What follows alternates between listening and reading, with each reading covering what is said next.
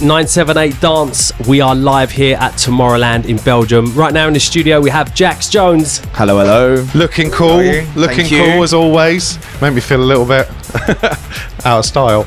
Anyway, Not at all, man.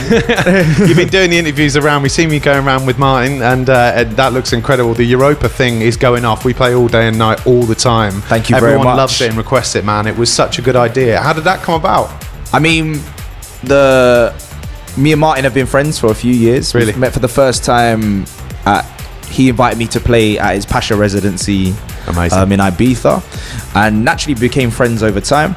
And what do musician friends do apart from eat dinner sometimes? Is just go to the studio. Exactly. And we just had a very good chemistry. We have a very similar way of working, same way of appreciating music, Similar sense of humour. It looks like he's quite sarky as well. So he's really fun guy, and so it just became really obvious that whatever we were doing was more than one song.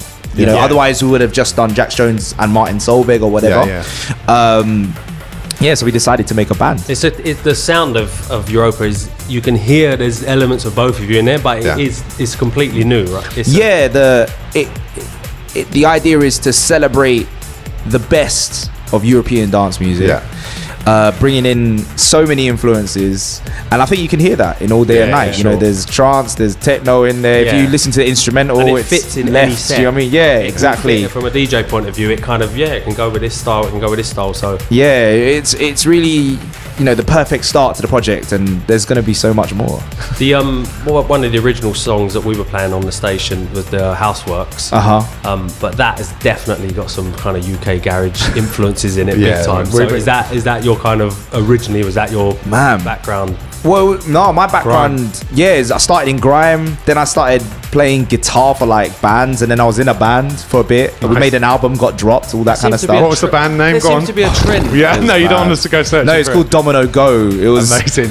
We were making music like the Scripts, kind of like that kind of stuff. Cool. And you know, I was listening to Bob Dylan and Johnny Cash, all this kind of stuff. And and then when we got dropped, I was, you know, didn't know what to do next, had no money, just trying to figure it out. And I met Duke Dumont, who I did the song I Got You With, and that was when I started getting deeper into electronic music. And Housework was my first moment on my own outside of what I was doing for Duke Dumont.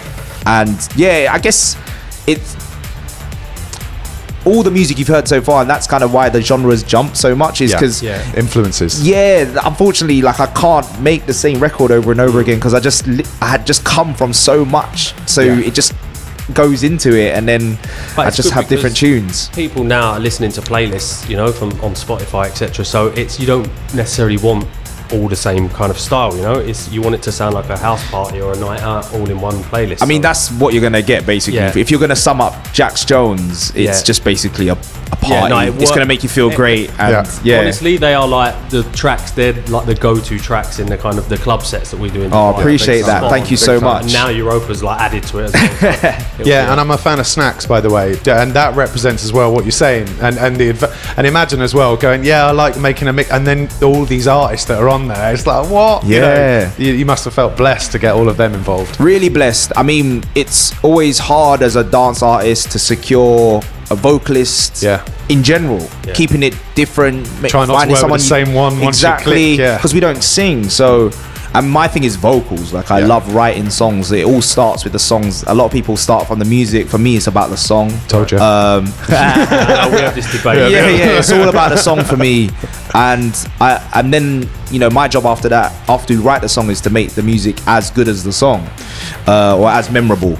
So, like, it's difficult, and I feel very lucky that what's really good is every song informs the next song. So a lot of the people I've worked with, BB Rexa, Demi, and then even on the album, which is out September 6th, by the way, Snacks, you know, Tovlo, who's on the album, she was a fan of Housework. You know, it's her favorite song to this date. She still posts stories all the time of her dancing to it. Nice. So it's so the records inform the features, and they're not features, it's like a really bad word, they're more like just we collaborate and write a song together. And it's a really true representation of two people or three, whatever it is, like years and years, we just come together, we make a record. Like, So you said the songwriting process comes first. When you're we're not going to have an argument live on air and use when Jack's. You're actually writing a song, is it lyrics first or melodies?